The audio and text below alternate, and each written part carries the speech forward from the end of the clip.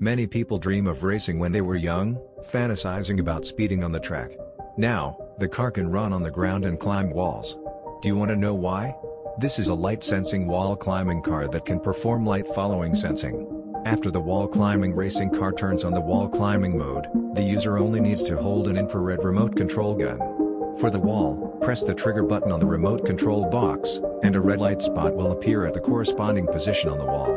The car will follow the red light point near the car's body to drive on the wall. Not just walls, as long as it's a smooth, flat surface. The wall climbing car can be firmly attached to it.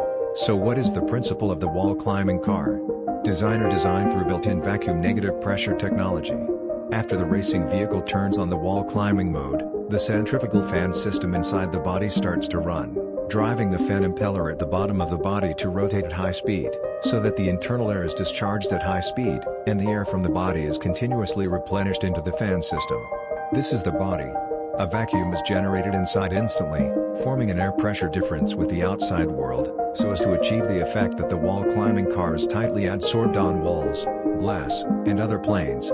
The infrared control of the light-sensing wall climbing car is based on the built-in infrared sensor module. When it finds infrared light spots around the car body, it can identify and locate them autonomously, and transmit the signal to the drive module to drive the motor in the car to achieve the effect of allowing the vehicle to walk freely following the red dot.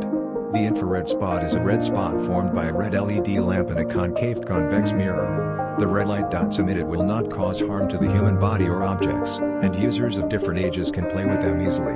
The unique toy experience allows every user to feel the charm of aerodynamics.